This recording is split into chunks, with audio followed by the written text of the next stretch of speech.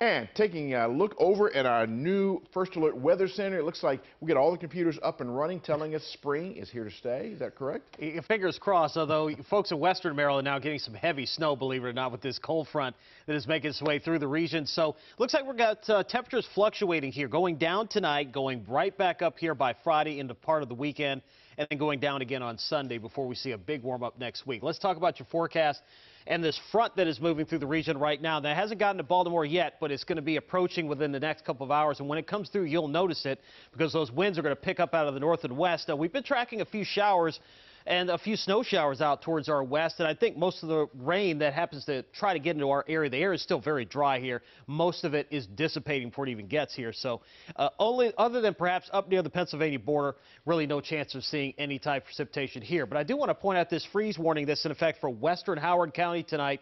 Temperatures expected to perhaps drop near or just above freezing for portions of the area, so that could cause some issues for some of those areas where the growing season has begun. But you can see those temperatures right now out at the airport at 51 degrees. Winds still subtly at 5 to 10. Notice how much colder it's getting out towards the west, though. Cumberland at 38, down to around 30 for McHenry. But notice the winds now shifting out of the northwest, 10 to 15, getting gusts over 30. And you can kind of see where the front is right now. Look at the wind gusts in Frederick, 31, 23 for Westminster. That is headed our way, so those winds will be picking up out of the west-northwest when that front moves through here over the next couple of hours. Temperatures tomorrow morning dropping into the 30s and then rising to around 50 here for tomorrow afternoon. So it will be noticeably cooler tomorrow. Even though we're going to have plenty of sun, it will be noticeably cooler tomorrow than what we had this afternoon. So again, the front moving through the area, and as I mentioned, Garrett County getting some heavy snow right now, possibility of maybe an inch or two of accumulation before it's all said and done.